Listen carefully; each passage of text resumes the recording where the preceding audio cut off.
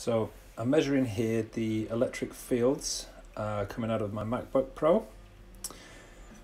You can see as I get closer to the MacBook with the electro smog meter, the reading is getting higher and higher. We're up about 350, 500, peaking up at around 400 volts per meter. So this is in the danger zone. You can see it's in the red zone on the meter. If I touch the casing of the MacBook, you can see it immediately drop down to the green zone. That's because now I'm earthing the device through my finger, through my body, and all those electric fields are going through my body as soon as I touch the case of the MacBook. Down to the safe zone and then release and back to the danger zone. So this is a problem. The MacBooks are generally not earthed, so they have an aluminium body, so the electric fields are running through the casing. So here's my fix. Just basically clipping a piece of wire, taking the shielding off there, about 2 centimeters at one end, 4 at the other end. Curl over one edge at the 2 centimeter end, slide it into the slot there, which doesn't have any metal in there, so there's no earthing connection. So we're just creating a grounding pin basically.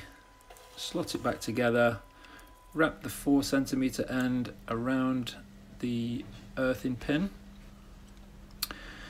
of the 3-pin plug, and then we're just going to put a bit of tape on, a bit of clear tape to secure it down in place. You can add more tape than what I am here to make it even more secure. So now we've got some earthing and grounding in place, we can test it out.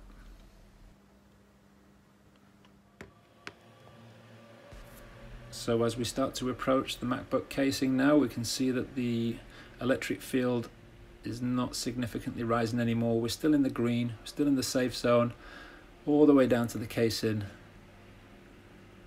safe zone. And we can try to put the finger on as well, just to get a bit of extra grounding so you can see any difference.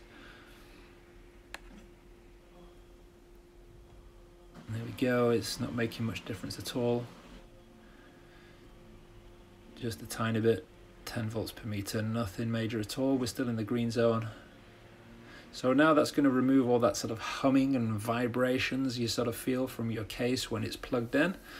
So it's going to be much safer. We're not getting all those electric fields running through the body. Here we can see when we disconnect the plug from the socket, the volts per meter goes up to pretty significant levels, 150 plus volts per meter coming out of the MacBook even when it's not plugged in. So this is purely running off the battery power. Plug it back in and we've got the grounding, we've got the earthing again, and it goes down to safe levels. Remove the plug, back up to 150 plus volts per meter, back in the danger zone. I'm touching it there and you can see I'm grounding that through my body now. So if you're typing on there and you're resting your hands on, you're taking the 150 volts through your own body, which will be affecting you at a cellular level.